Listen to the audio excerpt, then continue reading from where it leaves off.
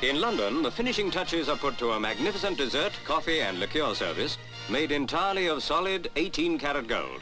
Worth at least £50,000, the collection has been made with the same craftsmanship that put Britain's goldsmiths right on top many centuries ago.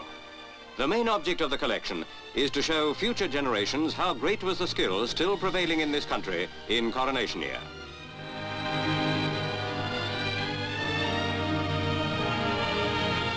The one who designed many of the pieces in the collection, Mr Asprey, inspects an exquisite fruit dish. But here's the complete service, the result of a year's hard work and many generations of experience. Experts agree that this is one of the most perfect collections made for many years. Soon it is hoped that all the pieces, each of which bears the special coronation hallmark, will be toured throughout the United States.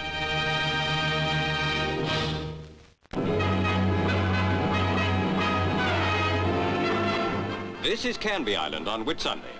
Canby, the little